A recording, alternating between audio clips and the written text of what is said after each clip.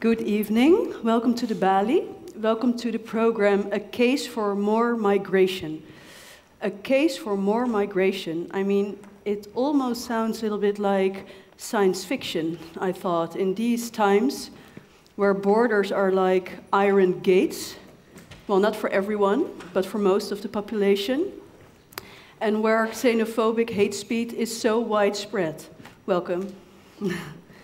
So, I don't know, I'm very hopeful about the talk we're going to have tonight. I'm also a little bit skeptical about the talk we're going to have tonight, but I'm mostly very interested in the talk we will have tonight. My name is Meerte Vreese. I will be your moderator this evening. This program was directed by program editor Sarah Toxos, and it was made possible by the generously funds of the V-Fonds. Yes. So we're very happy to have you in our midst, acclaimed writer Suketu Mehta. He is teaching currently as an assistant professor at New York University, and in between he is traveling around the world to discuss his thought-provoking book, This Land is Our Land, an Immigrant's Manifesto. And one of the main arguments in the book is that the West is being destroyed, not by immigrants, but by the fear of them. And that is why Suketu argues that we need a new story, we need a new narrative around migration. And what we will be discussing tonight is, well, the inevitability of mass migration, the fact that Suketu argues that he sees migration also as a sort of restoration, the fact that he argues that migration is also really a global possibility for economic opportunity. But mostly tonight we're going to focus on discourse and the role of discourse with regard to migration. So, is it possible to create a narrative that is as successful as the current xenophobic anti-migration story? A narrative that counters the fear of loss, the fear of the other. A narrative that presents migration just as a fact of life, and maybe even as a possibility with a positive outcome. And who should create this narrative? Politicians or writers? So Suketu will be joined by Dutch writer Abdelkader Benali. They have known each other for more than 15 years, met each other last night, wrote each other a letter on the subject, and they will read it out, and then we'll discuss the things further. We're also going to do later on a migration quiz led by Ehsan Fardjadniya, and in which we will examine our own bias when it comes to the discourse on migration. And then some practical notes. So this program is also live streamed, so welcome to all the viewers at home. But also at the end of the program there will be room for questions. Please wait for the microphone, because otherwise the people at home do not hear your question. And after the program, there will also be a book sale of Suketu's books. And he's happy to sign them, and he's also happy to have drinks with you, he already told me. So please, please do. Okay, so without further ado, Suketu Mehta, please join me. Big hand of applause.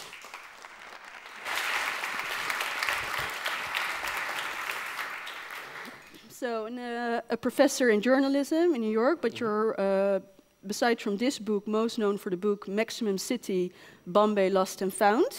It was a finalist for the Pulitzer Prize, it won numerous other prizes, but now we have this book. And I think you have been asked this question maybe a million times, but I think it is important to start this conversation. Why did you want to write this book? Well, not right now. Did you write it 2 years ago, I think? The answer is rage. Out of rage. Rage. Yeah. I started writing this book in 2016, the year that a comet hit the United States in the name of Donald Trump, who's an existential threat to the planet. But I started writing it because the whole discourse around migration worldwide is told from the viewpoint of the rich countries. Should we let in immigrants? How many should we let in? Should they be skilled or unskilled? And I started asking myself, why is it that these people are moving? Is it because they hate their homes and their families and their language and their foods? What makes them move? So then I begin the book with a story that my grandfather once told me. So my grandfather was born in India when it was ruled by the British, and then moved to colonial Kenya, and then retired in London. And one day, in the late 1990s, he was sitting in a park, minding his own business, and this elderly British gent comes up to my grandfather and wags a finger in his face and says, "Why are you here? Why don't you go back to your country?" And my grandfather, who was a businessman, said, "Because we are the creditors. You came to my country, you stole all my gold and my diamonds, so we have come to collect. We are here because you were there." Yeah. So it set me thinking that, the reasons people move, particularly from the global south to the global north, in my book I identify these 4 factors, which are colonialism, what replaced colonialism, which is corporate colonialism, war, and climate change. Yeah. And I'll elaborate on them later, but just when you take what my grandfather was talking about, in my book, I take stories and then I give the reader numbers to back up the stories.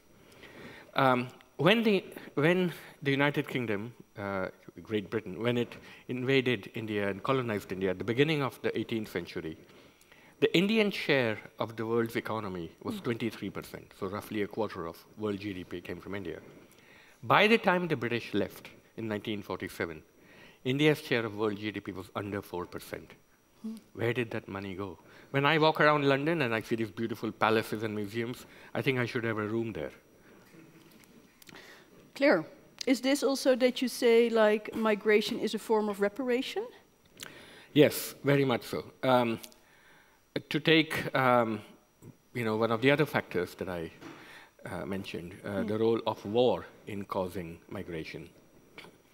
Why are all these Syrians and Iraqis on the move? It's not because they want to see the lights of the Eiffel Tower or catch a show in Times Square. It's because the US and NATO, many of the European countries, launched an illegal and unnecessary war in Iraq and blighted the country and the region. Over 1 million Iraqis lost their lives. And I submit that 1 million living Iraqis now should be allowed to enter the United States and European countries as reparations. Yeah, because you say, I'm going to quote, because it's like immigration quotas should be based on how much the host country has ruined other countries. So I thought, okay, how do you measure ruined? And like, I was thinking of countries like Hungary or like Australia, who hasn't ruined another country, but it has ruined the country itself. Are they obliged to take people, or are they free of it? Like, how do you see this? So, I was faced with the same question in Norway, where I was just 2 days ago. There was this Norwegian saying, "Hey, we are nice." Yeah, they never did colonized anyone. We just, our greatest crime is lutefisk. We've never really, done. How are we complicit in this? So the greatest driver in migration in this century, in the 21st century, is going to be climate change. Yeah. According to UN estimates, over 1 billion people are going to be displaced by climate change by 2050. If you think 4 million Syrians on the move is a threat, what happens when Bangladesh gets flooded and 400 million Bangladeshis have to find dry land? Well, who's responsible for this? The United States put in 1/3 of the excess carbon in the atmosphere. European countries, another 1/4. Norway is the world's 7th largest petroleum exporter. Last year, Norwegian petroleum revenues amounted to $20 billion. And when Greenpeace sued the Norwegian government, demanding that it comply with its own climate policies, the Norwegian government, in court, said, well, we're not responsible because we just drill for the oil, and it's burnt somewhere else, so it's not our problem. So, all these countries, Australia, there's actually an Indian man from my home state of Gujarat named Gautam Adani, who is opening the world's largest coal mine. It's called the Carmichael coal mine, and I write about that in my book. Australia has just had these horrific wildfires, but they're going ahead with this coal mine because they can sell this coal. It's not going to be burnt in Australia. It's going to be burnt in India. He's going to take this coal, take it to India, burn the coal in India, and then sell it to neighboring countries like Bangladesh. So it'll effectively ruin 3 countries. Yeah. So you say like ruining another country can be in many ways, and every Western country has its share in it. Well, Western countries have more of a share in it. I mean, you know, I've got plenty of figures in my... You can do 2. The amount of silver shipped between 1503 and the early 1800s amount to a debt of $165 trillion that Europe owes Latin America today. If you were to calculate, for example, whatever debts the Netherlands owes Indonesia, I mean, it'd be incalculable. It's not. But then maybe when you think in this way, will the West ever redeem itself? Well, so my book is an angry book, but with a happy ending. And the happy ending is when people move, everyone benefits. The migrants themselves benefit. In many cases, it's literally a difference of life and death. And the receiving countries benefit, particularly the rich countries, because they're not making enough babies. Europe, I mean, the figures are indisputable. The EU population will shrink by 13% by the end of this century. The replacement fertility rate, the number of babies each woman needs to have in order for a country's population to stay the same, is 2.1 babies per woman. The Dutch fertility rate is 1.6. So as a result, last year marked the first year where half of all Dutch adults are over 50. Yeah. In 1950, fewer than 1 in 3 Dutch adults were over 50. Today, there are 3 working Dutch people for every Dutch person over the age of 65. By 2013, just 10 years, it's going to be 2 Dutch workers for every person over the age of 65. So all these countries are getting older, people are living longer, and they need new workers to pay into the old age systems and the healthcare systems of their retirees. But when I hear the number happening. of 13%, okay, but then you just also said the number of, you know, what if, I mean, it's not even imaginable, but what if Bangladesh, how is it, flashes? No. Floods. I mean, these numbers are not even, you know, imaginable. Are you then still, in a way, optimistic that, I mean, of course they have to migrate because they have to save themselves, but is it also still an optimistic idea that this will, you know, lead to a better, you know, life for everyone in the end? So it depends how it's managed. I mean, one possibility is that Western governments start shooting at men and women as they try to come across the borders, which is already happening. Yeah. The US government, the Border Patrol, was tear-gassing women and children at the San Diego-Tijuana border, which I write about in my book, just last year.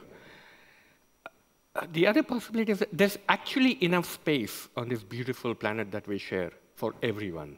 Now, you know, the argument is made that these people in Africa, in Asia, you know, we need population control because what will happen if all of them have Western lifestyles?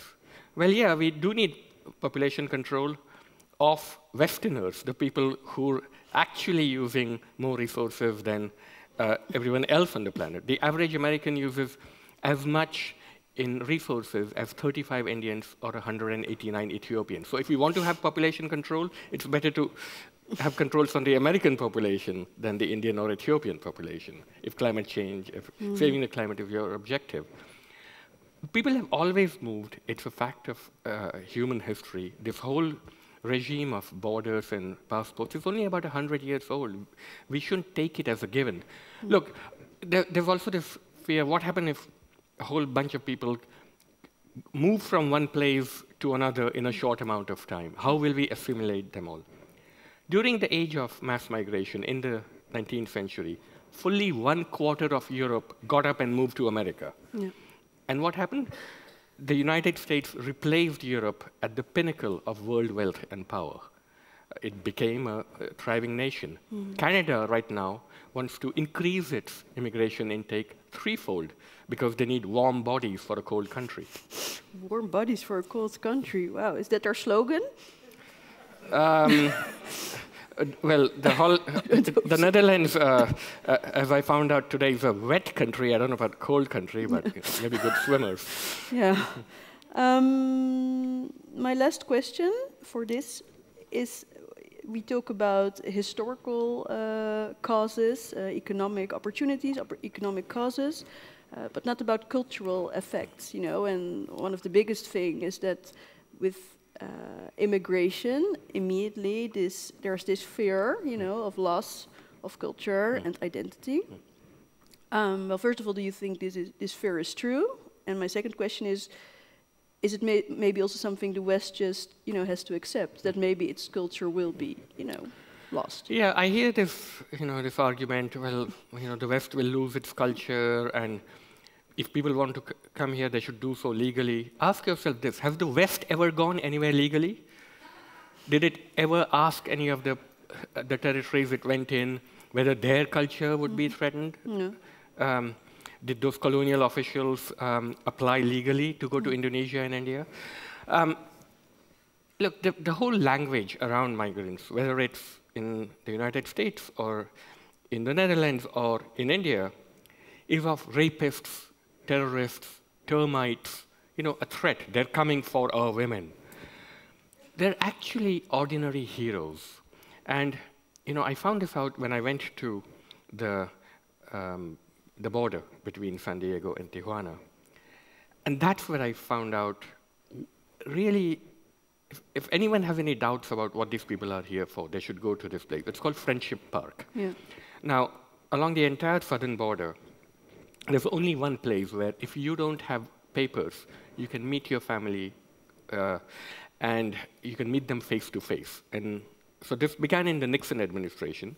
There used to be a patch of ground right by the Pacific Ocean where your family could come from the other side, you could give them a hug, have a picnic, then they would go back to Mexico, you'd go back to the US.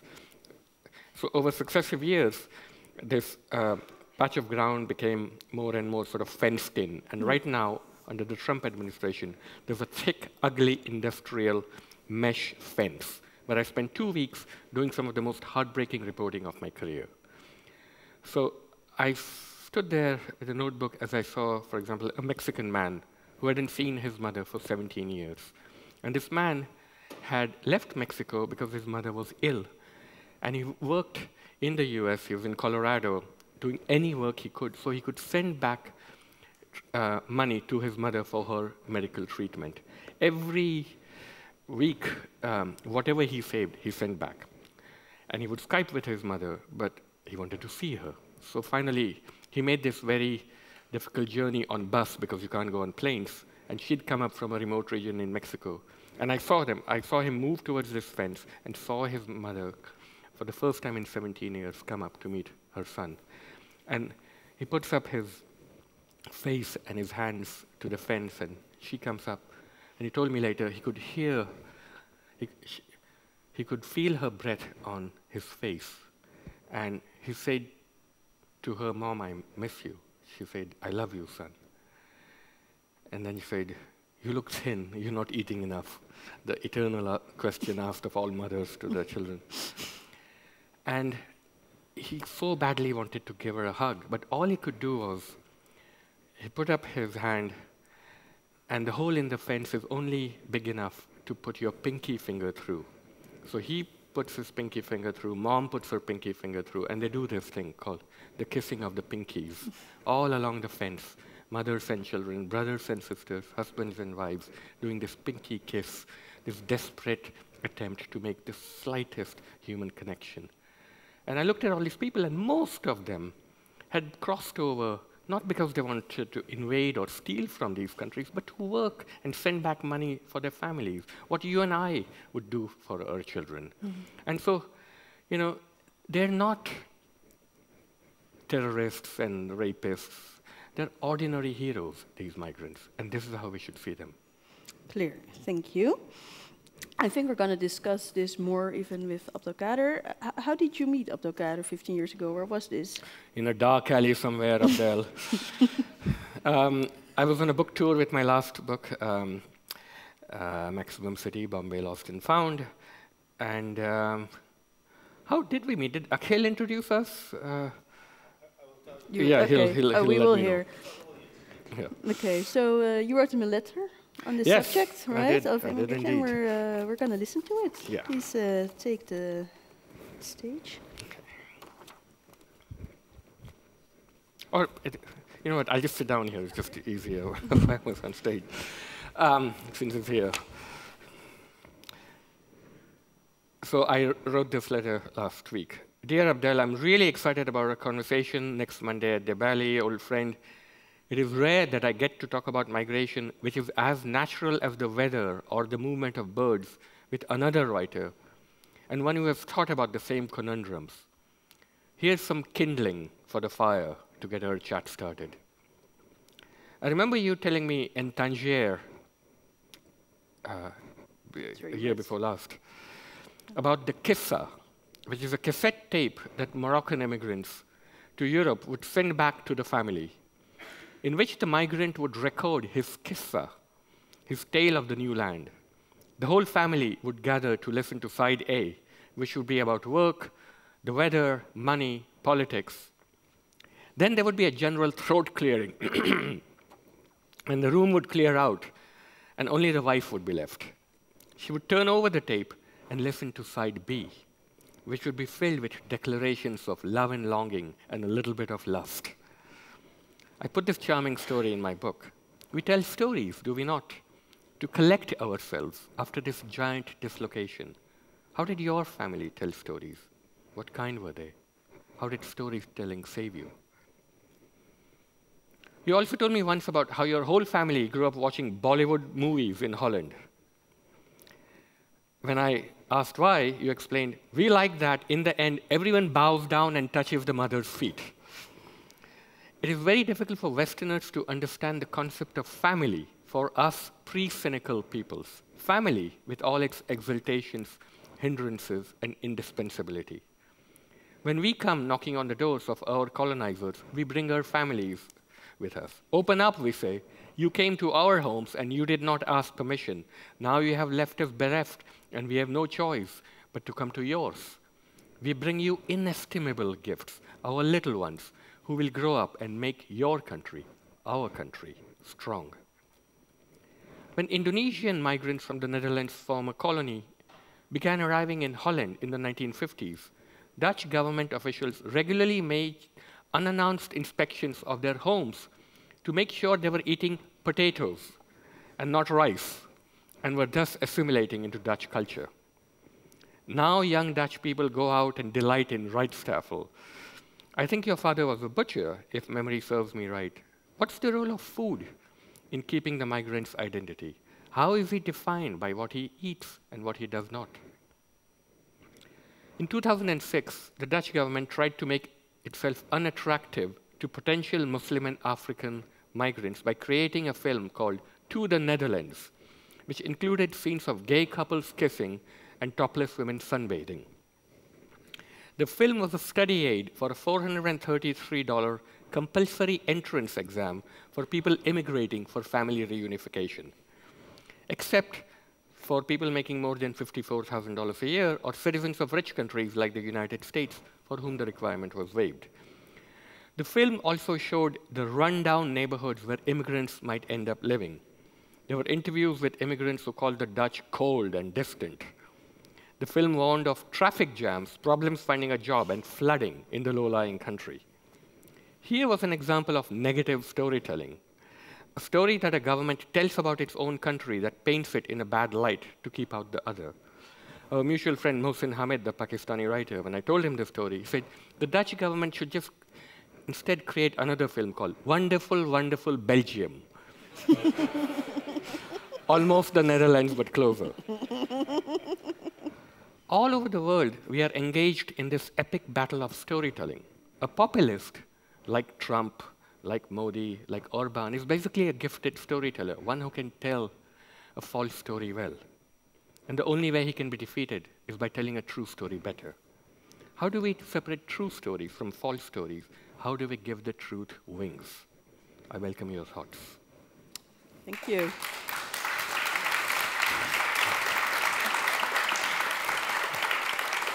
So, well, Abdelkader Benali, I don't think you need a lot of introduction. You write on a lot of issues, but you also write a lot on the issue of migration and how the immigrant never really feels at home.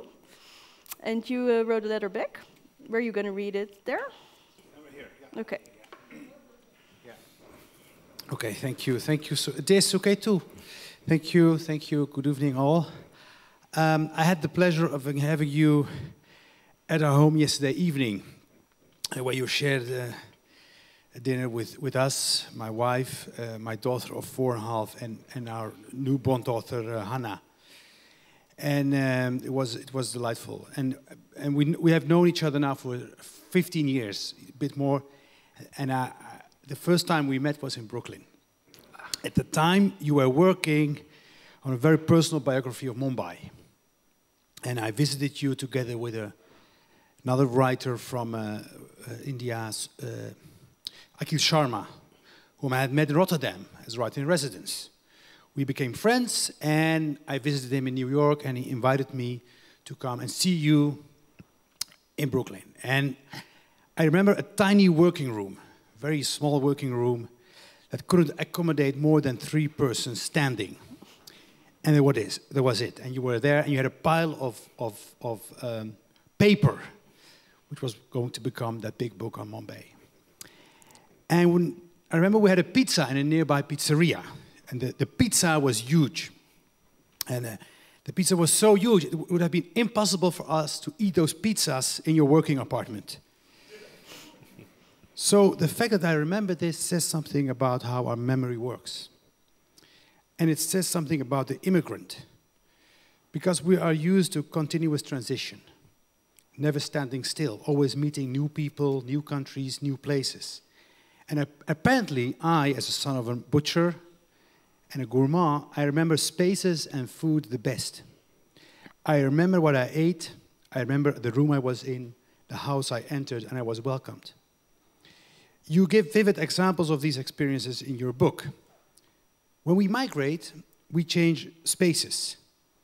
And our bodies become part of an experiment that belongs to the field of physics.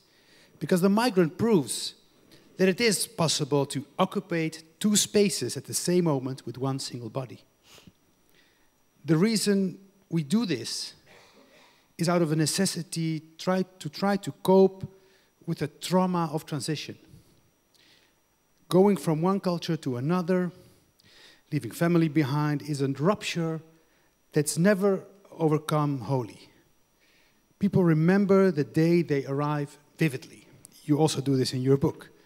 They can remember the weather, the cold, the heat, the snowflakes, the rain, the fog, the smog, the stars, the moon, the chill on the spine, the soft breeze of the harsh wind. The body remembers more than the mind. Arriving is a cold shower.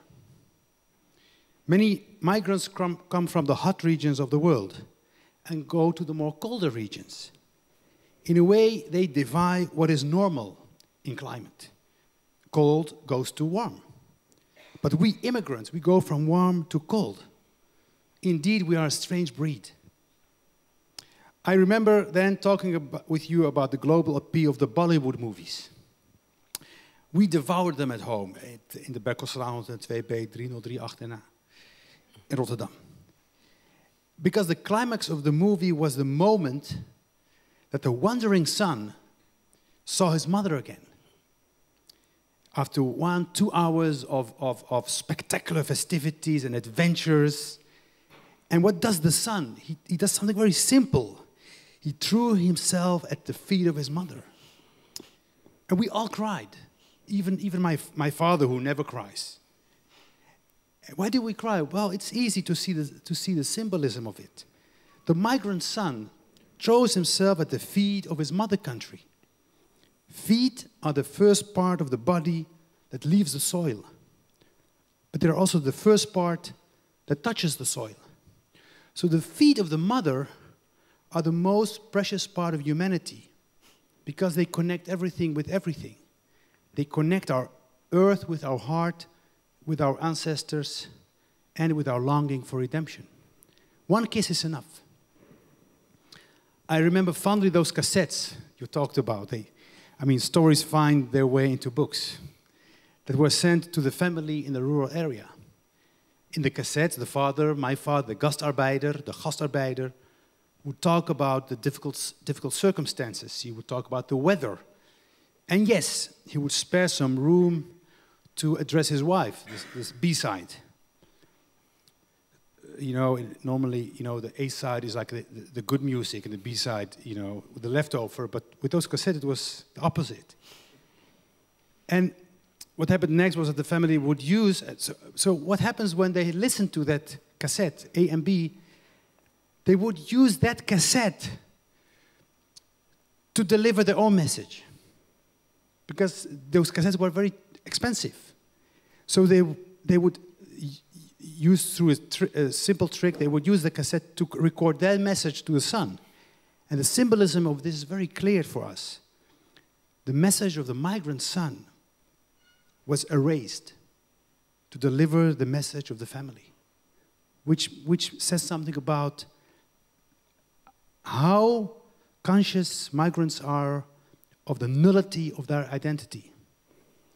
And the migrant son feared those cassettes from the village because those cassettes were an endless plea for more money to come their way. The migrant son is always in debt to his family. It should make him proud, but it leaves him depressed. I never met a first migration migrant that smiled. To talk about food is talking about repairing the trauma. Our food is sacred. It's not part of the new country. By eating the food of the mother country, we are staying alive. Moroccans are obsessed about their food. It's not about the recipe or the preparation, it's about the quality of the food.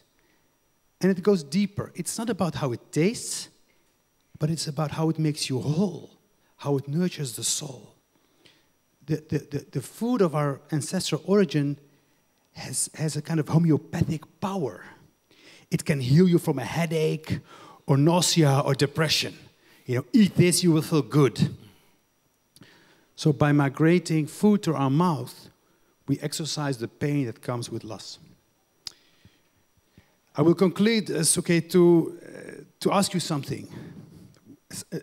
A question that's puzzling me now since a year or two, which has to do with the discourse around migration.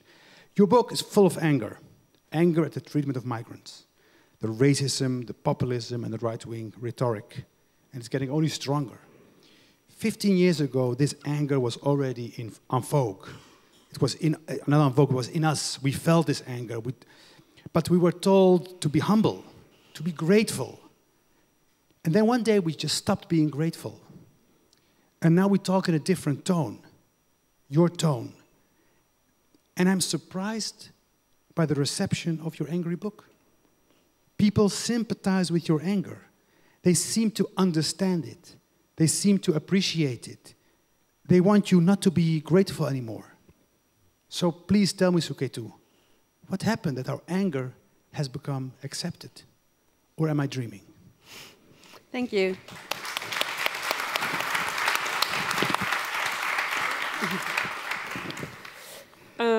Yeah, we could talk about food, but I think we'll do that, the importance of food, but it's not a program.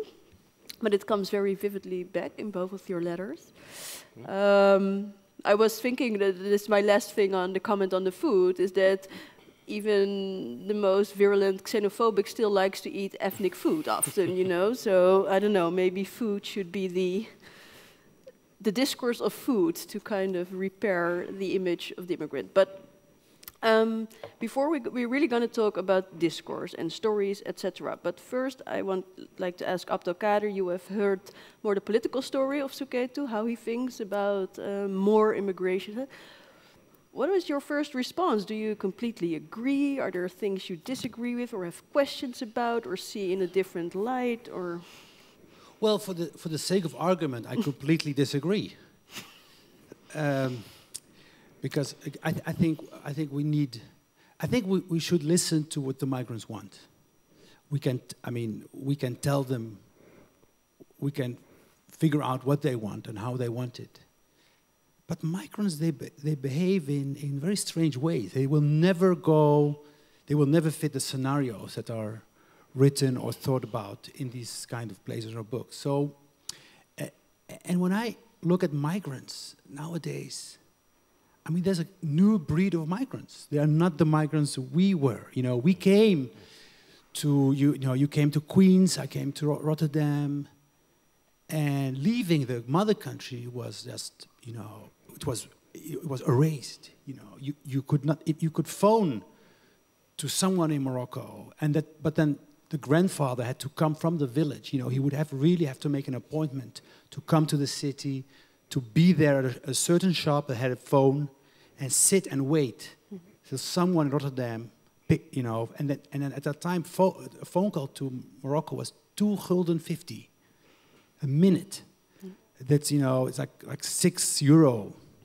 I'm juggling with inflation, but I think it was a lot. It's a lot of money. And especially a lot from migrant family. Mm-hmm. So, and my mother, I'm going to tell you something that's quite traumatic for my mother. My mother was so low. I mean, we talk about the men, but the women who pay the price for migration, we cannot understand it. Taking this young woman away from her family, from her sisters, from her mother, from her culture that nurtures her. I mean, the men, they were like strong, adventurous. They could fail, but we would still see them as heroes. But the women, they were just, they were anonymous. But my mother would make phone calls, and it cost my father, a bill would come. Mm-hmm. And these phone calls that she made to her sister in Belgium, and they cost a lot of money, because she was calling her sister because of longing to talk to someone in her own language, mm-hmm. family. Mm-hmm. So what my father, he put a lock on the phone to stop that. Yeah. Otherwise she would have become like dead poor. So these are stories. But now, the immigrant that comes from places like Aleppo, they are in continuous contact with the mother country. Through WhatsApp, through FaceTime. But in what way does this change the issue of migration? It changes a lot because it's also about money. I mean, money is coming from the Middle East, from India, from the Maghreb, into the Western countries, following the footsteps of these people. They come here, they invest. What I'm saying is, these people are much more entrepreneurs, managers of their own lives than the migrants of our time. And I'm very much in the line of circular migration. Circular migration. We have Leo Lucassen, who's the migration specialist in Holland, who made a plea for circular migration. Those borders, they mean nothing because money goes both ways. And as you say, money is being taken from Africa, from Asia, like by Western companies. They don't pay taxes. They take the gold, the silver, and they don't pay taxes. But what is circular migration exactly? Circular means that someone in Ghana and Accra can apply for a job in Amsterdam. He gets a 5-year, a multiple entry visa, and he can come and he can leave whenever he wants. That's what people want. People are not migrating anymore forever. People are migrating for a short period, longer period, make money, and they go back. If you ask migrants what they want, they want to go back to their country. But then what has changed? Because the Dutch government thought like when Moroccans, immigrants will come, they will work, they will go back. They didn't. Well, I have news for you. Yeah. They did go back.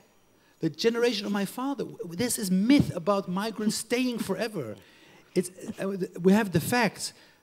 When I ask my father-in-law or my father about his friends in the 70s, they will tell you most of them went back to Morocco. So I write about this in my book, the circular migration. My term for it is interlocal. So I'm a resident of Greenwich Village in New York, where I live, and the Bandra locality of a neighborhood of Bombay, where I spend a lot of time. If you were to ask me where I belong, it's these two places. Increasingly around the world, we're finding people who identify themselves not by a nation or even a city, but by two or more localities that they travel between. And it's not just for the rich, those who have papers. I know a group of Mexicans, they're restaurant workers in a part of Brooklyn, and they live in Sunset Park in Brooklyn and a village in the Puebla region of Mexico. Those who have papers go back and forth between these two regions, and if you were to ask them, where do you belong, they'll say Sunset Park and Tijuana. Increasingly, the world is comprised of these interlocals, and I think it's a hopeful sign. You know, my home has many rooms. I've got a room in New York. I've got one in Bombay. There's one in Paris, in London. Not literally, I'm not that rich, but it's the homes of my friends and relatives in these countries. Yeah, because I almost wanted to ask, it's funny that you say that. Is this not kind of this elitist view on immigration? No, this is a fact. I mean, you talk about that region, but when you look at the frontier border of the Mediterranean, which is Gibraltar, Almeria, Andalusia, and northern Morocco, we now talk about it as, you know, we need a Frontex. We're paying, you know, this Frontex, which is a headquarter in Poland, to defend the southern border of Europe, and which actually means that we pay Morocco to keep, you know, to shoot the rubber bullets on the immigrants. You know, we pay Morocco to put the barbed wire at their side, not at the European side, so to get away from human rights violations. And that's what, and the Moroccans, you know, they do this because they get paid for this. But when I talk with people in Tangier about Andalusia, they would say there was a time that we could go to Andalusia to work. They would give you a visa to go to Andalusia to work. The fruits of Europe, you know, our watermelons, our grapes, they are all being produced in this region around Almeria, which is it's the biggest greenhouse area of the world, and the majority of people who work there are immigrants from Morocco. They work in terrible circumstances, almost like kind of slavery, but they work there. How can you say then, oh no, we should regulate migration, we should, you know, you're already having these people within your border. They're working there. They're part of, if you really stop having these people here, you will not get people working in those greenhouses. And so the problem is that we are creating a myth about Europe as a continent that has no migration. Abdel, this is a kind of lie we're telling itself on not only on an elitist level, but also on European level. We're telling ourselves Europe, it's a continent. People leave the continent. Then we have, but no, we are not a migration continent. It's America. You know, it's Asia, but we are a continent of migration. And I think as long as we're not acknowledging this fact, then we will never sort out this conflict between the head and the heart. So when we go to discourse and narrative, this is maybe a narrative like that is still not here, Europe as a migration country. I was thinking, because I'm sitting here with two writers who both have a migration background. One is angry. Are you angry about the... Yeah. You're also... So do you... you know, steam is coming out of me. Now, I was thinking, do you almost feel it as an obligation to write about these issues? Or do you feel there's also the freedom to, you know, are not occupied? I've written lots of things. I've written love stories. I've written the world's first Hasidic Jewish love story set in the wholesale diamond business. It was made into a movie, part of New York, I Love You, starring Natalie Portman and Irfan Khan. I've written Bollywood movies. I write about art. I write lots of things. But this is the thing right now that I'm pissed about. So, you know, when writers get pissed about something, they write. But I'd like to answer your question, Abdel, about this idea of being grateful and this change in our position. You know, you're quite right that earlier generations of immigrants, they came in, you know, they were expected to be good little immigrants, pat us on the head will wag our tails, thank you for letting us in. And there's been a change. And you know, part of the responses to my book is other immigrants around the world responding to this. And so in response, I'll read out, there's a short email that I got in the fall from a doctor of Indian origin living in New Zealand. Living in New Zealand. In New Zealand, yeah. Dear Mr. Mehta, my name is Nisha Nair. I'm 40 years old, and I work as a public health doctor in Wellington, New Zealand. I migrated here as a 16-year-old from Malaysia/Brunei without my parents. I've been here ever since. I love it, and I hate it. I read your book, The Immigrants Manifesto, a week ago. I gulped it down in about 12 words straight. I had no idea how hungry I was for the things you said in it until I read it. Moving here has been the most defining experience of my life, but I've never examined it too closely. I'm not sure why not. For 24 years, I think I swallowed the immigration rhetoric that floats around here. I bought it hook, line, and sinker.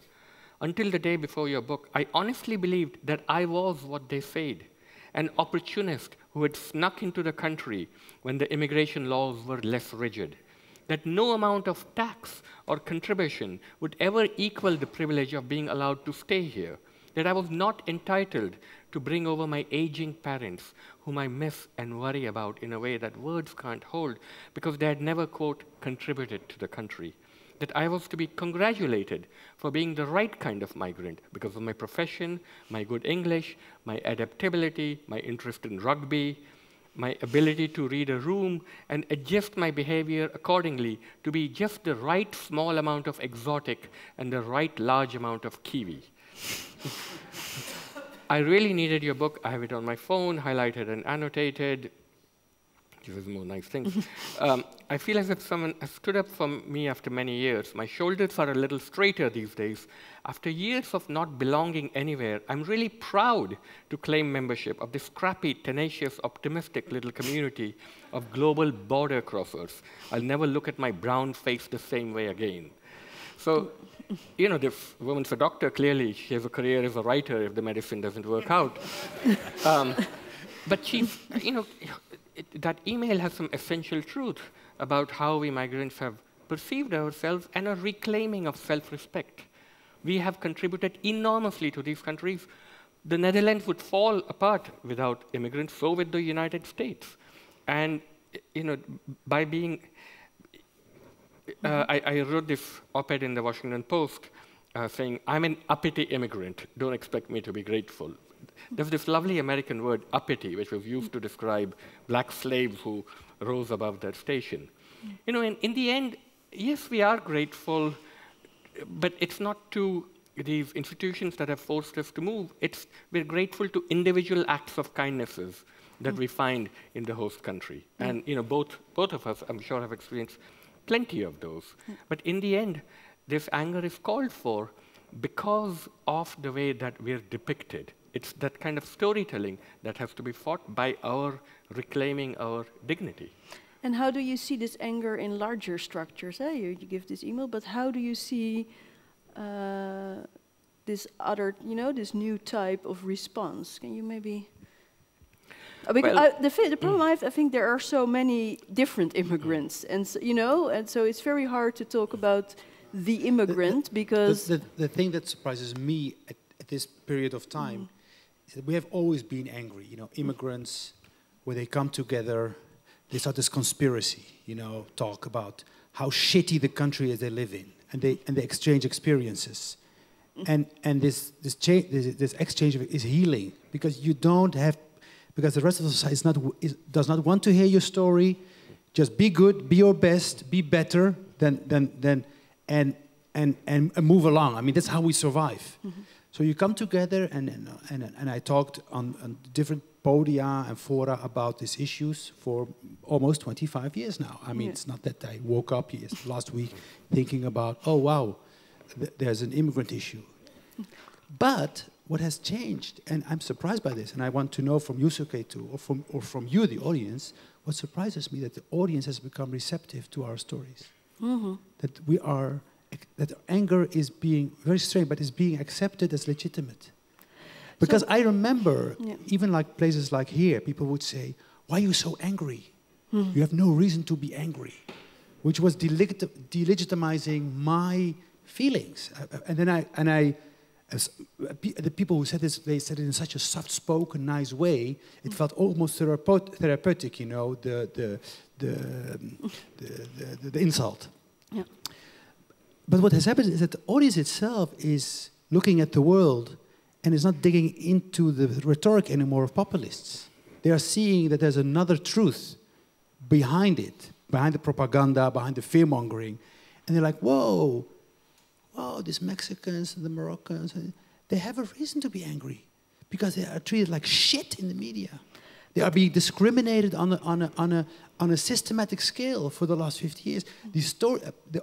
When I go out and do readings, people want to hear these bad stories because they feel that in a way, they feel like what's happening now in this world can only be resolved through this dialogue. I have two questions then, because you say that we have to take the debate on migration back from populists, right? How are we going to do this? And so maybe anger is a way. So maybe the stories have always been focused too much on positive things, on politeness, on hope, on... Is that what you think? Well, then is it not only anger, but is it maybe also because what really works for populists is fear? So let me just make one thing. My book isn't just an angry rant. I mean, it's not just me getting on a soapbox. It's evidence-based anger. I've got 50 pages of footnotes, lots of statistics. So if you want to know why I'm pissed, you can go to the back of the book and follow the link to the specific study that I cite. Look, it ends in hope, my book. I say immigrants are a good thing for everyone. And I'll tell you one way in which we can claim our place in the new country. So it's, again, that annus horribilis 2016, when Trump got elected, I got a phone call from my brother-in-law, who lives in Raleigh, North Carolina, state in the Deep South. He is Indian American, and my sister moved from New York to Raleigh to marry him. He was working as a lawyer for the state treasurer. And he called me up and said, "Suketu, I want to run for state senate." I said, "In North Carolina, in the Deep South? How are you going to support my sister?" And he said, no, I think I've got a shot. I said, "Look, your opponent," I looked up the district, it's a district that's 90% white. His opponent was a Southern man with the fine old Southern name of L.S. Hankins, chair of the League of North Carolina Municipalities. I mean, he just assumed the seat was his by divine right. So Jay starts running against L.S. Hankins, and he starts knocking on doors. Now, this is a district that's 90% white. He had to train his own campaign staff in how to pronounce his last name, Chowdhury. Vote for Jay Chowdhury? No, Chowdhury. And he started knocking on doors, and he knocked on 10,000 doors. My sons and I went down and knocked on doors. I knocked on doors. My younger son had a gun pulled on him. "Get out of my yard." I had a dog set on me, although it was a small dog. Still a dog. It was a poodle named Chewy. "Chewy, you get back here, Chewy." But he knocked on all these doors, and he talked to them about what was important to these voters. He said, "Look, the Republicans have devastated school funding, and our teacher salaries are the 4th lowest in the country. We need to do something about public schools." This was something that everyone could identify with. They didn't care that he was small and brown and Bengali and they couldn't pronounce his last name. Jay, it was his first ever run for office, and he won in a landslide. He's sitting in the state senate of North Carolina right now, first Indian American state senator in North Carolina history, and furthermore, he's now the Democratic whip in the state senate. So it taught me a lesson. all politics is local, all politics is personal. So when we migrants go to these countries, we have to claim our place in the politics and the public spaces of this country. You know, too often my people, Indian Americans, we go places when we're doctors and engineers, but we don't participate actively in public life. And now we're doing this. The next generation is doing this, and this is how we build a better future for all of us in these countries. And then you even say, so you don't need fear-mongering, you know, to convince people to vote for you. Well, it's a question of narrative, right? So, and we're storytellers. We know what narrative does. The conversation around migration is about the populists, like this joker Trump and this joker in my country, Modi, who right now, as we speak, are hugging each other in this bromance. I just wrote a column in Time magazine today, if anyone's interested, about the Trump-Modi bromance.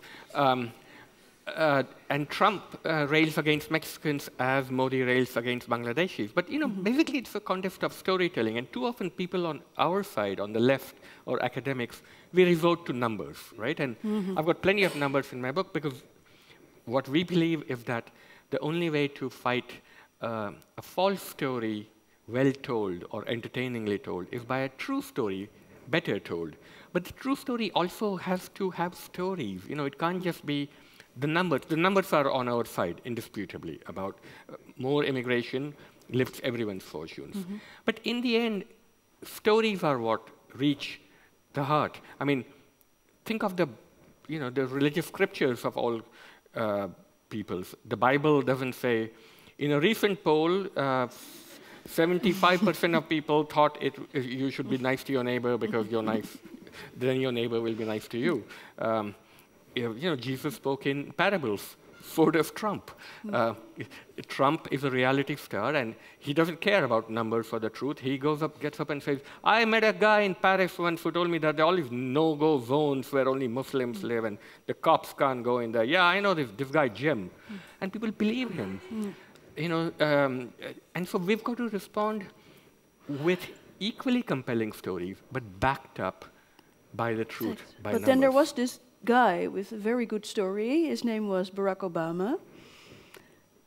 And how would you explain the backlash of Barack Obama when we say storytelling is so important? Because if someone was a good storyteller, I think it was Obama. Can you explain? Well, he did win 8 years in power as President of the United States. For our stories clearly did something, the first black president. And then in the US, you know, I mean, I've been there since '77. Obama gets elected, and we think, great, history is over. We've finally elected a black president. We can all sit back and sip our lattes. Not so fast. All the racists who'd been under the rocks all those years came slithering out as soon as Trump got elected. And Obama himself wasn't great on immigration. He was called the deporter-in-chief because he's deported more people in his 8 years than Trump has in his administration so far.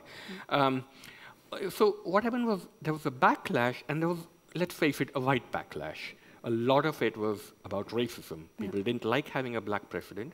And there was a race fear in America about the number 2044, which is when America becomes a majority-minority nation. That is, whites will be in the minority.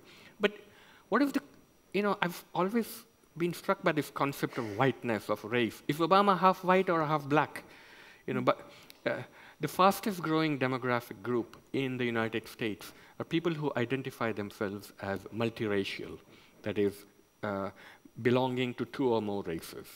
So all over the world, you know, young people give me hope because there's a giant choosing, this incredible intermarriage, which really is the wave of the future. People are choosing to marry other races, same gender, different gender, same sex, choosing not to get married. There's a giant choosing, a giant collective overthrowing of taboos. And this too gives me hope. Yeah, I think, you know, like in Holland, you know, the places where people overwhelmingly vote for anti-immigrant parties are in places where there are no immigrants. Yeah. You know, Wilders is big in Helmond. Yeah. I mean, yeah. You are not big in Helmond. No, I was right in residence in Helmond. Really? And for most people, I was the first Moroccan they ever saw. Yeah. But he won like a landslide in Helmond. And when you go out, we look at exit polls, you know, where the Forum for Democracy wins, it's all in areas that, and predominantly also like in the big cities, the areas where you have a low class, felt left behind population, whites.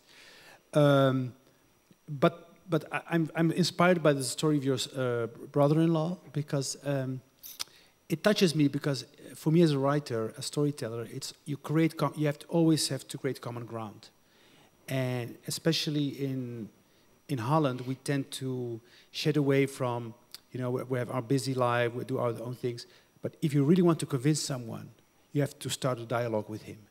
Which means you have to be a little bit courageous, because not everyone is a talker, not everyone has this energy to knock on the door. A lot of Moroccans fear dogs, just like you, Suketu. But I tell young people with an immigrant background, don't buy the hate. You know, don't buy the hate slogans. Don't let what the populists are saying you turn away from communicating with people on a grassroots level. You know, your neighbors, your people you meet at work. You always have to go back to start at the basic human principle of we're all, you know, we are in the end humans with our strength and our weaknesses. And really we're in a shitty period because there's so much hate speech going on. There are so many misconceptions about immigrants, and this sticks to people. And the only way to counter this is really to go in enemy territory, you know, to go with it. And but thank God we have places in Amsterdam where people meet, like Javastraat in Amsterdam, which for me was a predominantly Moroccan, Turkish shopping street, multicultural. But now, the last 4 or 5 years, since the refugee crisis of the Middle East, all kind of restaurants and supermarkets are popping up, run by Syrian people. And I think those people are doing more for acceptance, doing more for letting people know their culture, than 10 billion Twitter tweets about that culture. Because people in the end want to smell you, they want to eat your food, they want to share your food, they want to feel welcome, and they want to also have the feeling that they can contribute to your destiny. And so for me, these people in the Africa, they lead by example, just by doing. And we all have to do this, because our future is bleak. It's not good. Life is getting more expensive. Schooling is under pressure. Our hospitals, you know, are not getting. So there are a lot of problems that touch everyone in society, and the only way to deal with is to do this together and to go beyond the ethnic divide, because that will not help us. But when you were in Helmond, yes. So did you talk? Yeah, I talked. What happened? Did you get through the bubble? Easily. I was invited to, you know, the most prestigious thing you can do in Helmond is be guest of honor at the carnival. Yeah. You know, and they test you, and you know this. They test you. These people, they like, oh, this is a Moroccan guy, and they had a problem with me because even they had a right-wing party in the municipality that objected to my writer in residency. You know why? Not because he's a Moroccan, because he's from Amsterdam. Oh yeah. Why do we have someone from Amsterdam coming? And I thought, oh wow, this is cool. It's good. It's becoming politicized, so it gives me the opportunity to prove that what I'm going to do is for all the people, not just for, you know. And I came, and after a year, I was invited by the, you know, Carnival's a big thing there, and they have this local club that comes together every year. It's like kind of academia, and I was invited. I was sitting, and then they test you by talking. The first hour, they talk to me in their local patois, you know, the Helmonds, which I do not understand. And then they test you. They see how you react, and the moment they see that you're open, that you're not afraid of them, that you do not come in with prejudices, because they would say, what do you think of us? You think that we are as stupid as they say? Because these people, they feel in a way you're an intruder, you're an outsider who comes with his elitist idea about their carnival, about their culture. And I was like, oh, I know this. They behave like Moroccans. Oh, this is cool, easy. You know, they party like Moroccans. They have the same fear like Moroccans. And I'm just here to prove that I'm on their side, just by being myself. And it was great because at the end of the evening they would pronounce my name, perfectly, and say, we have now a special guest from Amsterdam, but originally he's from Morocco, which is even Luckily, better. yeah. And I think you really, but it's scary. It is scary because when you enter a room like that, and all those big Dutch people, like 2 meter 10, and they wear strange costumes, they look at you. Of course, you feel intimidated. It's intimidating. You have to read the room as this woman medicine from you. But I felt like, okay, this is a place where I can break the narrative. Where just being is a narrative in itself that can change the discourse, so that's something I take with me. Yeah, thank you. I thought I hope you're okay with this, Sarah. But before we go to the quiz, maybe there are 2 or 3 questions of the audience right now to do things that I've missed. So if you have a question about what we've just been discussing, please raise your hand. And then there's, oh yeah, of course, really in the corner. Do you have a mic, Sarah? Yeah. Yes, it's over there to the left.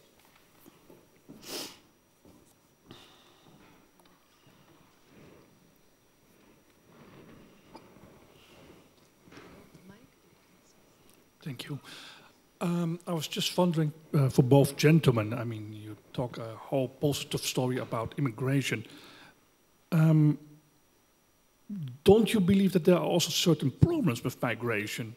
Also looking in this country, we do have certain problems that needs to be solved. And I'm not talking about the Baudets of this World Wilders, they're talking about bullshit. But if you look at the facts, there are certain problems.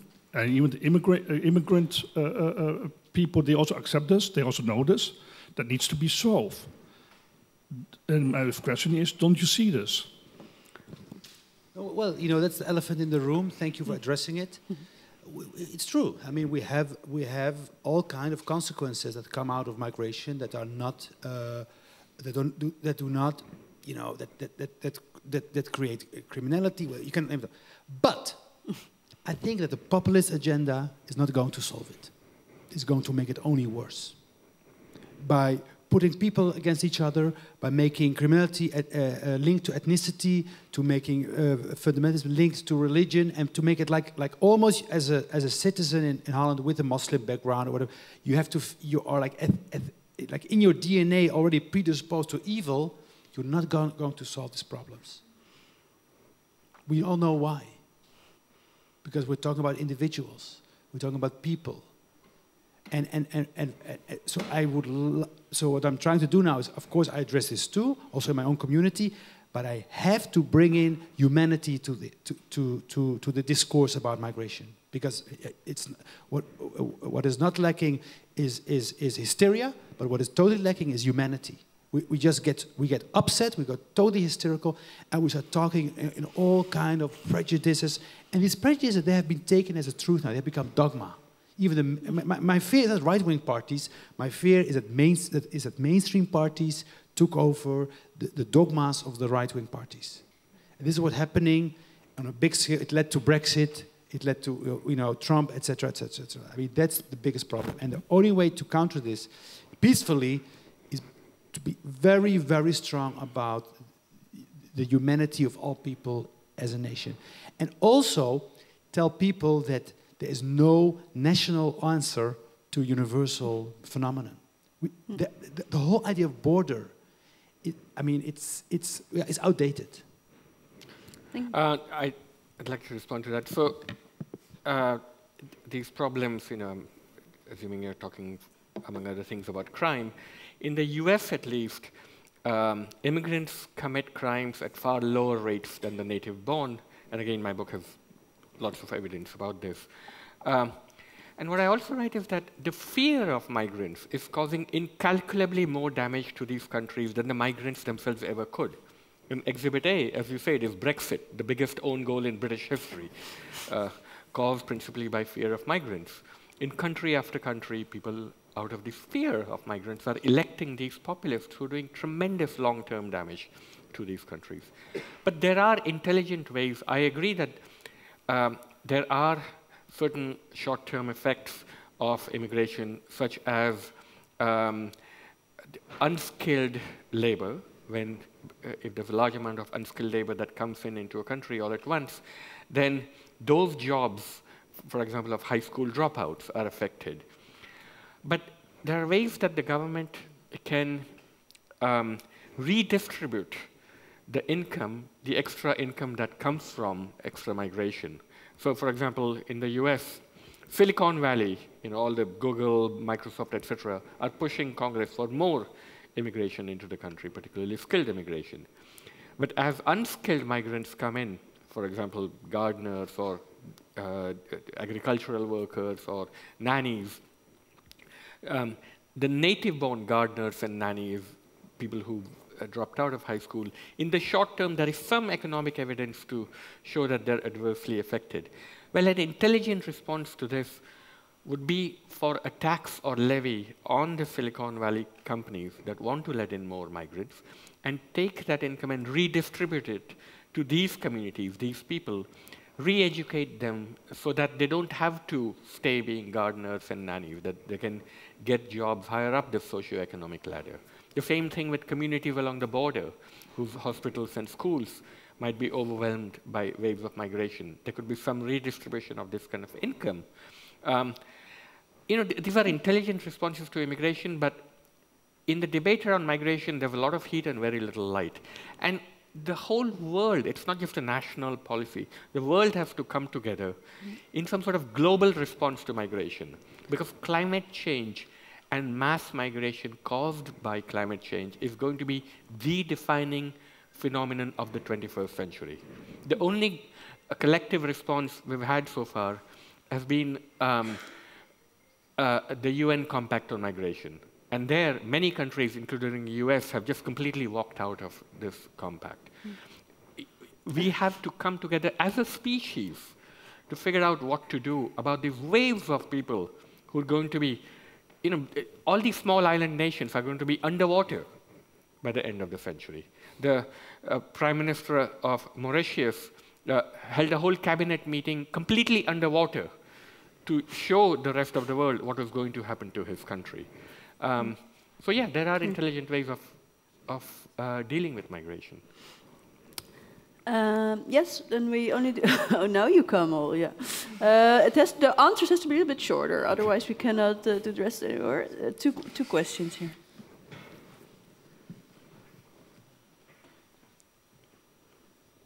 Yeah, my name is Ahmed Abdullahi. I'm from Rotterdam, and last Saturday I read in Dutch a quality paper, an interview of Mr. Suketu Mehta, and because of this interview, I came tonight to Amsterdam, and the reason why I came was because something in the interview really touched me. The stories you was telling about the woman from Cameroon, Geralda, it really touched me because I know similar cases. I have a sister who's living in UK. She's living there for almost 11 years now. 11 years ago, she left a lot of her children in Somalia, so she didn't see them for almost 11 years. All of the children, they grow up now. Most of them, they have WhatsApp accounts. Through that, they chat with each other. And once she told me I would everything in the world trade for to see my children and again. And a lot of my family members, some of them, they live in India. Some of them, they live in Indonesia. So when I was reading that story about Geralda, was really touching me because I know a lot of people who live the same life. And my question of you is, how can we deal with that and try to help also people who didn't, because it's a basic human rights, someone who didn't see her children for almost 11 years. And nowadays, to go from UK to Africa, it's a few hours flight to there, maybe $1,000 or few $1,000s. So how can we help people with similar cases? Thank you. Before you answer, I want to say something. this wonderful man came from Rotterdam to Amsterdam to see you because of the interview. It's a big thing. Yes. It's a big thing. Thank you. Yeah. I'm deeply appreciative of your question and that you came all this way to see me. No, you're absolutely right. What you said, your sister not seeing her children for 11 years. I met so many people like this. All of you know people like this. You know, just ask people in the shops, people who are cleaning your houses, people who are selling you things, the sacrifices that they make. And it's an atrocity. It makes my blood boil. It brings tears to my eyes and makes my blood boil when I see these mothers taking care of other people's children so that their own children might live a decent life in the countries that they've left behind. There ought to be a sanctuary spot somewhere on earth, a global friendship park, where your sister can meet her children and give them a hug, and meet them for half an hour, have a meal with them, so that she's not just a figure on a WhatsApp screen. You know, there should be the UN should do something about this. All over the world, we're seeing this. You know, I had a babysitter in New York. She was Indian. She hadn't seen her children for 10 years. She was taking care of my own. And she was doing it because she needed to send money back to her family in a village. And I remember once someone showed her a picture album, and there was a wedding, and she points to a picture of a girl in the wedding, and she says, "Oh, who's that?" And the woman who's showing her the pictures looks at her strangely and says, "That's your daughter." This was the time before Skype, and my babysitter burst into tears. It's an unremarked tragedy. It hasn't been written about enough, and no civilized country should tolerate this. I have to end it here. Can you say something about visa regulations? Because he touched on a very important topic. I give you 1 minute. Give me 20 minutes. He said, why can we go, passport, we go to Schiphol, and in 5 hours we're in Bamako, and people in Bamako cannot go. What we in the West we don't know, and I know about it because I go to Morocco, is to get a visa for the West is the most humiliating thing in the world. It takes years. It takes a lot of money, and it's humiliating because the embassy is bringing you down. It's turning you into a number. You can be as highly educated, but it brings you down. It's humiliating. And you have to, so people put a lot of they invest their emotion, their life, their money in getting a visa for the West. Now we know why they don't go back.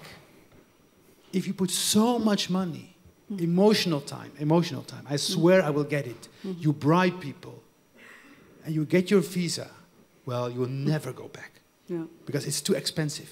Yeah, it's a valid point.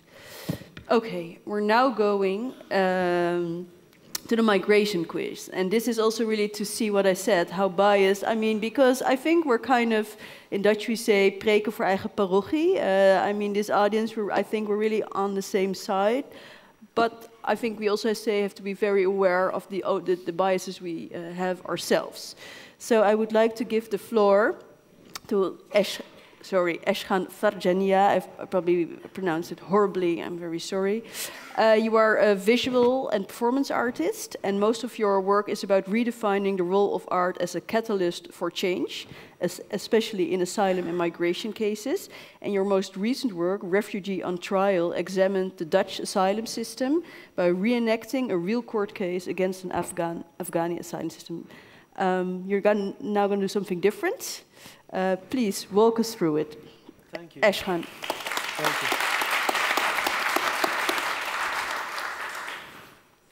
you. Hello, everyone. There is a quiz, so we're going to do a quiz, yes? Yeah. So, but for the quiz, you're going to answer the questions, right? Yeah, you didn't know this, huh? You didn't? Okay, well. You can talk to me, you know, don't be so shy. So you're going to answer the questions, and you're going to do that with your phone, with your smartphones, if you have a smartphone. So all right. Please bring your phones out. Yeah, and if your telephone is almost dying, we have some power banks. Yeah, this is fun. Yeah, I need this chair. Is it possible to take this chair? Because I'm sure for some of the questions you going to take a long time, so I need to sit down probably. All right. Are you almost ready? Do you have internet on your? Oh my God. Oh yeah, you are seeing the URL? Yes. This is the URL, and you probably received it at the entrance with these small handouts. Those are also possible. How are you doing? I see most of you looking at their telephone.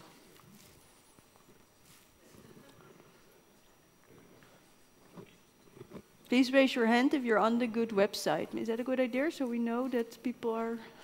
Yeah. Almost getting there, right? Yeah, I think 80% of us are already there. The rest is coming as well. So I need to tell you a few things, but I just take a little bit more time till you are there, yeah? Everyone there? Yeah? All right, so then some of the answers might be a bit general, so I want you to select the most specific answer, yes? And then you can also change your vote, but don't do it too much because then you take the vote of the other people. There is certain amount of vote that could be given, so don't change your votes. And then it asks you for choosing a name, and choose a name that you could recognize. Don't be like, if everybody is anonymous, then we don't know who's who, yeah? So just take a name like E12, Z55, something like this. Yes, and each question has a count of, so you need to be sharp and smart and fast and everything. So the speed counts as well. So the faster you answer, the more points you get. Yeah, and then if you each two up to about like 1,000 points you can get for each correct answer. Are you? Yeah, yeah. And yeah, I'm not gonna say too many things. I'm not gonna what? What could be better than 1,000? Exactly, nothing. So, are you ready? Yeah? Okay, here we go. Question number 1. I, as a Dutch person, want to go to Belgium to stay forever. What am I? The next slide, please. Am I a migrant? Am I an immigrant from Netherlands? Am I immigrating to Belgium? Am I an expat? Oh, it says it's locked? Yeah, there is something with the timer that it does that. God, could we go back to... or maybe the IND. They could be the IND, you know, the Dutch immigration office. Mrs. IND, could we... No, the time... What is the timer? It's working now? Okay, okay, so answer. Did you answer? Okay, can we go to the next slide, IND? Okay, so 19% of you answered the correct answer, which is immigrant from Netherlands I will be. So most of you thought immigrating to Belgium. Excuse me? What? No, I'm interested. What did it? That was Siri. What did Siri say? It's usually interesting. Oh, Siri cannot answer that question right now. Okay, okay.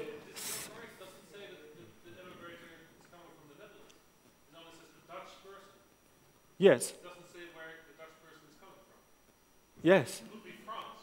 That could be. So then he's not an immigrant from the Netherlands. Yeah, you are very accurate. Can we have a round of applause for this? That's really so sharp and to the point. Thank you. Are we ready? Thanks. Can we have the next slide, please? Okay, so we can see who is winning. Okay, all these people are winning right now. Okay, so can we go to the next question, please?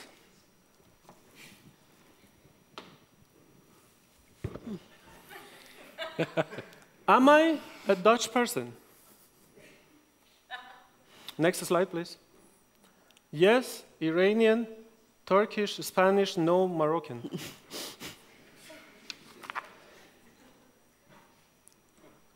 Did you answer? There's something. What is with the timer? Can we go back and come forward again? I'm sorry for this technical error. IND? Yes, go now. And is it open now? Okay. And did you answer? Am I a Dutch person? Yes, no? Okay. Next. Yes, 70% said yes. And only 11% said no. Yes. So, especially for those who said no, the next question is for you. Can we go to the, yes, the ladder. Look at that. Oh, go back. It's interesting. I want to see who's winning. Okay, Mr. Sobhi is followed by William and guest 844, and Lina is after them. All right, excellent. So for those who said no, watch out. Next question. Do you want to see my passport? Do you want to see my passport? Yes or no? I'm not getting it. This is a very simple question, so maybe we can go already to the next one. IND, please. I wish IND was always listening to me like this. It would be so great. Passport? No. They don't want to see my passport. I feel a bit strange now. Why not? Why you don't want to see my passport? Who doesn't want to see my passport? Why not? I mean, it's a beautiful passport.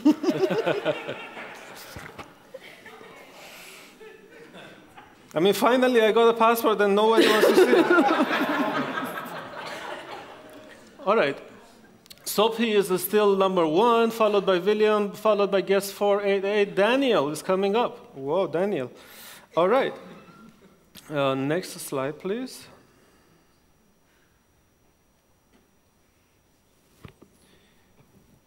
Do I have a job in Netherlands?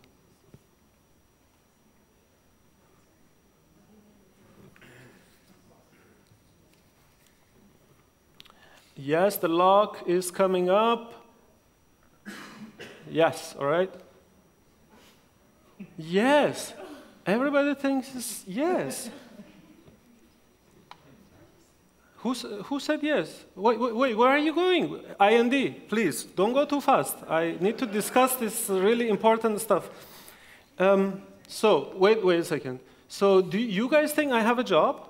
Are you volunteering tonight? Excuse me? Are you volunteering tonight? Yes. You have a job, right? Yes, but having a job means like, you know, having a proper job that you go everywhere. We didn't discuss about the definition. Oh my God, you guys are so difficult. Okay. So 6% said no. All right, let's go to the next one. Why don't you have a job? I didn't understand. Excuse me, what? What's the question? Why was no the right answer? I don't have a job. Okay, you don't. Yeah, just very simple, I don't have a job.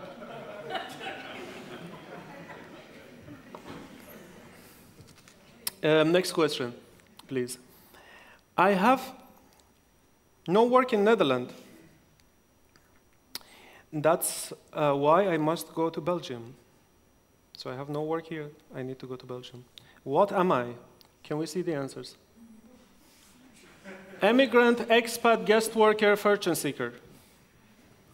And the time is up already. Was it too fast? Yeah, you need more time? IND, could you please? Yeah? Is it up now? Hello, sir. You want to join me here? Bye. To Maastricht. To Maastricht. Okay, have a good travel. Do you guys have time, enough time to answer now? All right, okay. So What is the correct answer?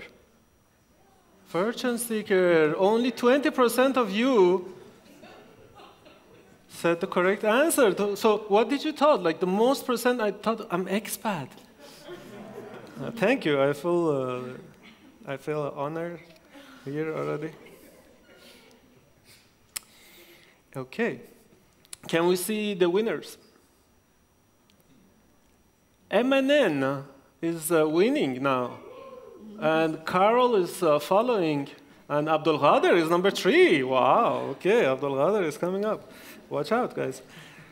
Okay. So as you might know, a fortune seeker is not allowed in Belgium, especially without a password, and even if it's Dutch like me. So the situation is like this now. Could we have the next question, please? Because of Dutch war with Friesland, excuse me, no, hey, what are you doing? IND, please. Could we have the question? Excuse me? Oh, otherwise the timer would be something. But still, I need to read the question. How are they going to answer? All right, so what? I'm not a presenter here? I'm getting paid to do something here. Jesus. Okay, so answer then. Come on, answer. It's locked. Yeah, it's your problem. I told you. I told you not to do this. IND. Do you see what you do with people? Go back to your own country. Okay, I think I'm becoming a comedian. This is too much. Okay, so the question is, there is a war, yeah, between Netherlands and Friesland, and the EU member of the Netherlands is revoked. I, as a Frisian, flee to Belgium. What am I? Well, go to the answers now. Yes. So you have time now to answer? Yes. Okay. You see, everything is fine.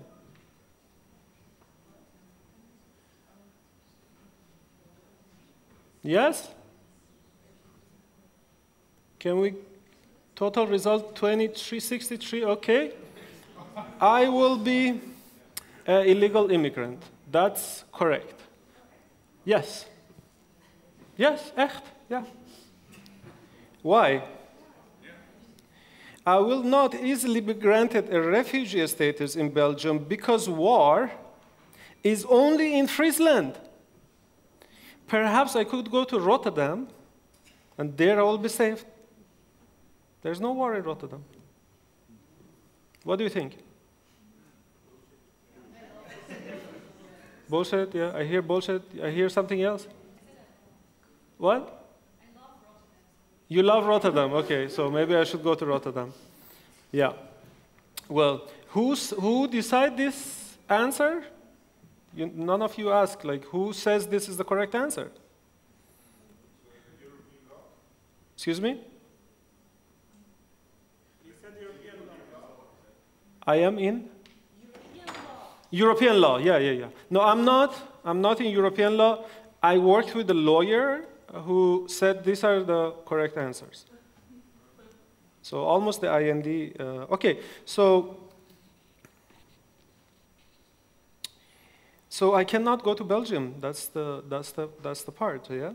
So let's go to the next one. I, as the Frisian separatist, go to Belgium embassy in The Hague. I ask for protection by testifying. My life is in danger in the whole country of Netherlands. Even Rotterdam isn't safe anymore. Here, I could immediately become. Can we go to the answers? Is there locked again? Could you refresh again? Maybe it opens? Is it open? Okay. I could become, so you understand the situation. It's a very critical situation, no?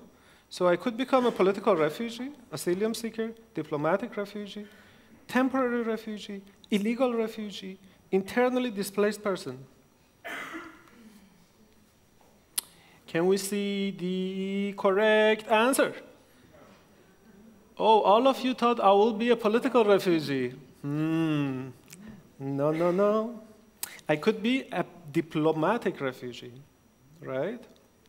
For example, Julian Assange went to the Ecuadorian embassy, and immediately he got a diplomatic refugee status. Yes? Can we see the winners? Lawrence, the new upcoming Lawrence, followed by Temo, followed by Jantas, and MNN. Beautiful. Where are the rest of the people? Like this ladder is only just, okay.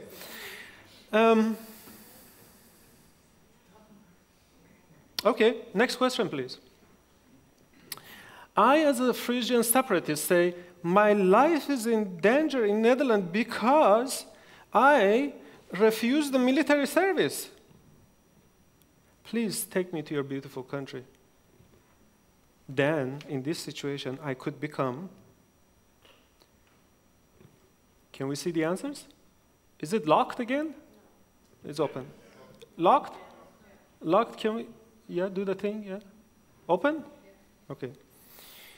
So, in that situation, do you understand? It's a very critical situation. I could become either a refugee, de facto refugee, de jure refugee, not a refugee.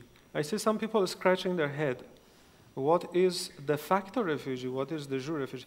De facto refugee is when I haven't received positive status. De jure refugee is when I have been recognized as a refugee, but I haven't received the passport. Yeah.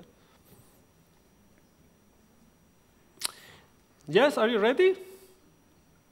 Yeah, all right. Well, let's see the answer. Not a refugee, not a refugee. Only 33% of you guessed. Well, actually, most of you guessed it. Who guessed right? Can you tell me how do you know? Yeah, well, how do you know? Madam there, how do you know? Yeah. Just the luck. Good luck. You got an idea. You're not breaking it. You're actually, the military service is part of the law of the country you're in. So you're breaking your own country's law. So you're definitely not a refugee. Right. Well, I mean, it sounds a bit strange because if I break the law and I go to another country, so if I'm like, in some countries you cannot be a political opposition, right? Well, let's not discuss it too much, actually. It's true. But the thing is, like, if you are escaping military service, you cannot become a refugee. Yeah, I don't know. I didn't make these rules. I don't know. All right. Shall we go to the next question? So you see my situation, yeah? Okay, yeah, let's see. Temo. Temo is up with 500, and then is followed by Marcus, and Abdelkader is coming up again, followed by Bob and Lawrence and Sobhi and William and Jantas and Raul and Mr. Peterson. Thank you. Can we go to question number 9? So, my life is in danger because of climate change in Netherlands. Please let me go to Belgium. This is what I say in the embassy, yeah? I'm still in the embassy, trying things out. What are they saying in the embassy? Can we go to the answers? What could I become with the climate? Could I become a refugee? Climate change refugee, environmental migrant, not a refugee. Is the pool open or closed? Open? Open, open. Like borders of Belgium. Yes? Are you there now? Yes? So let's see the right answer. Not a refugee. Not a refugee. No, I'm sorry, you're not a refugee because escaping climate change doesn't grant you a refugee status either. So escaping military, forget it.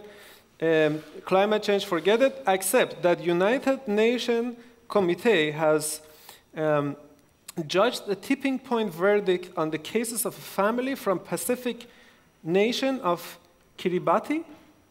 Any idea where it is? Kiribati is, on top of New Zealand there. This family applied for the refugee status in New Zealand in 2013. They claimed that their lives were at risk due to the shrinking size of the island and lack of clean water. New Zealand rejected their case, but the United Nations Committee responded with non-refoulement decree. That means that New Zealand cannot send them back. All right? So, let's see who's winning. Abdelkader is coming up. At the same level with Bob and Lawrence. Bob is a newcomer, hey, Bob. All right, all right. So, next slide, please. After 2 rejections, I crossed the border by walking at night to Belgium. Then, as a true Frisian separatist, I act against the Dutch government. How do I do that? Oh my God.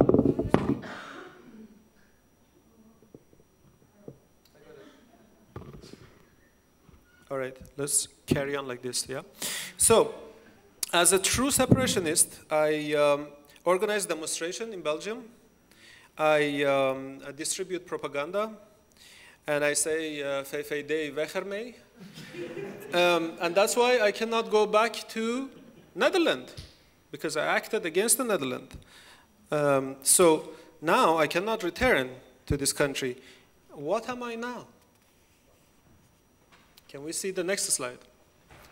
Am I stateless? Am I illegal immigrant? Am I political refugee? Am I a refugee surplus? Am I de facto refugee? Am I de jure refugee?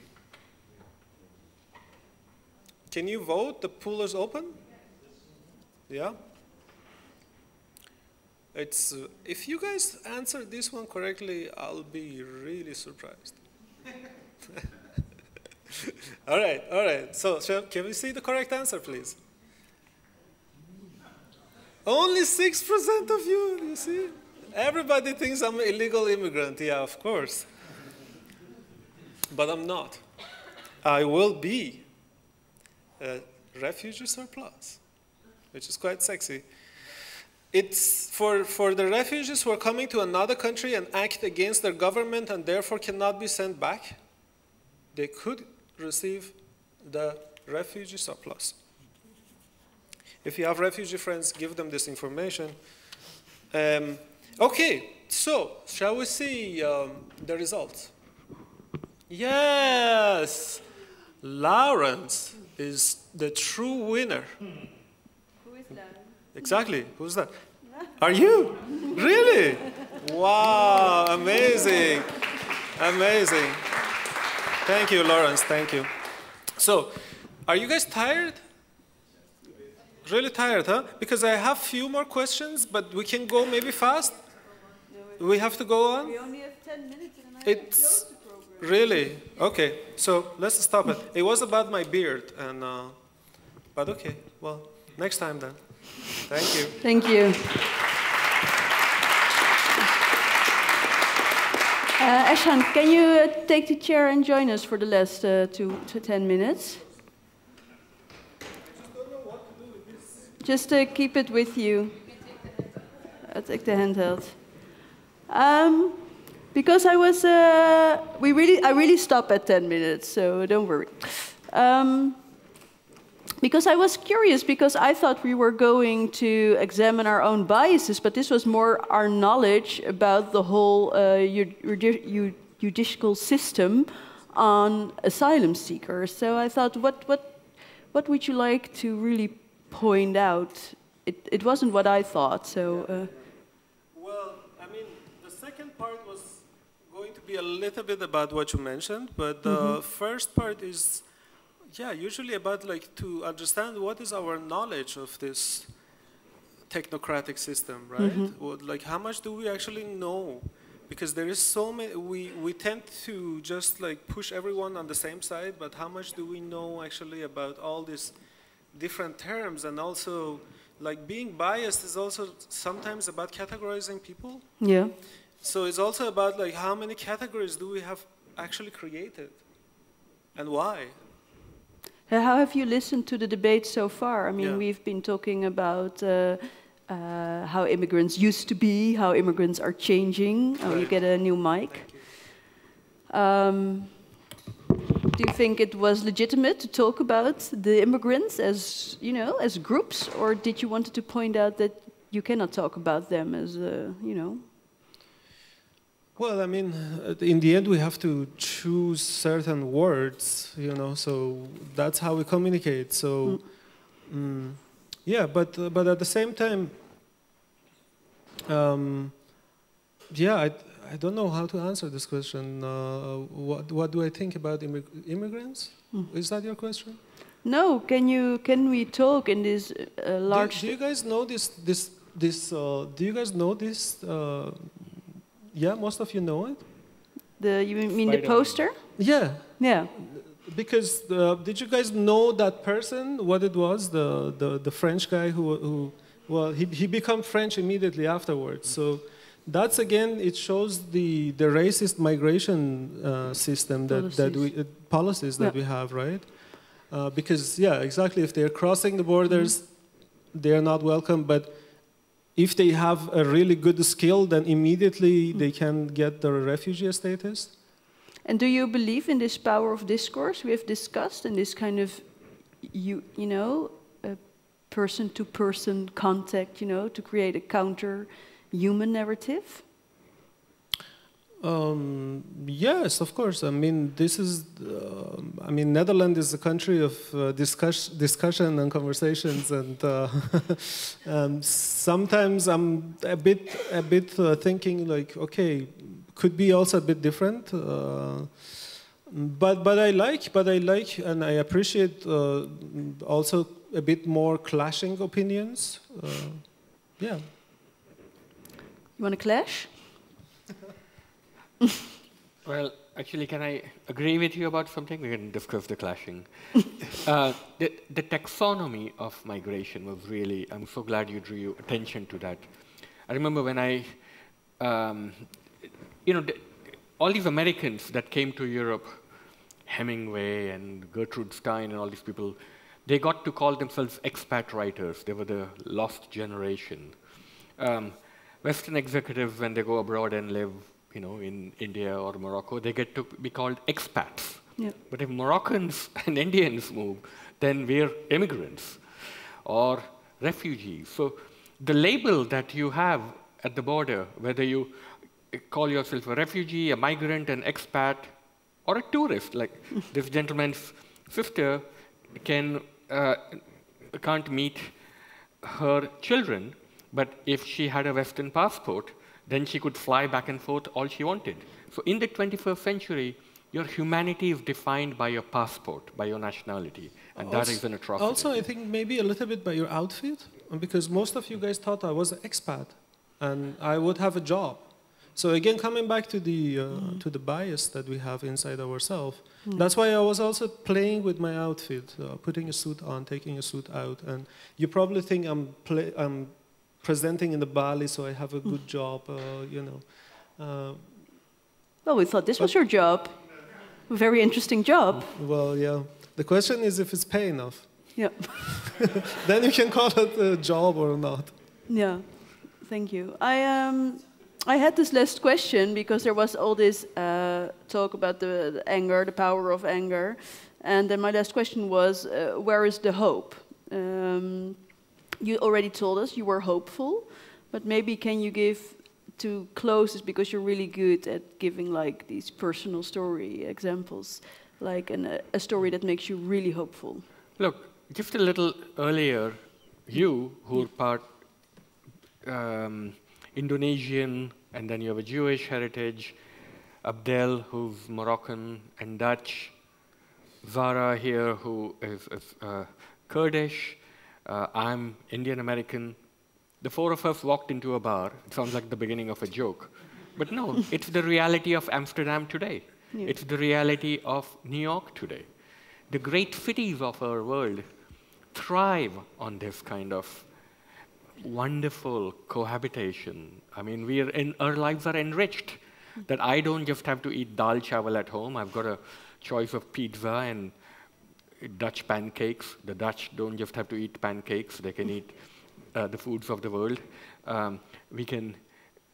We get this experience of people from all over the world, their music, their food, their culture, their stories, and the great cities of the world, like Amsterdam, like New York, are testament that immigration works. Yes, there are clashes sometimes, there are ghettos, there are problems, but considering the problems that countries and cities have had, I mean, wholesale massacres and civil wars, you know, these cities are flourishing, and they're flourishing because of immigration. In the end, immigration is a good news story. Yeah. Well, I'm very happy you made me part of your good news story. And I think we again came to the subject of food, so I think next program should be, a case for more food. Yes. Yeah. And I really want to thank you, also Ehsan, Abdelkader, and Suketu. And if you want to read more beautiful stories, please buy the book. It's for sale, and we hope to talk more at the bar. Thank you very much for your attention.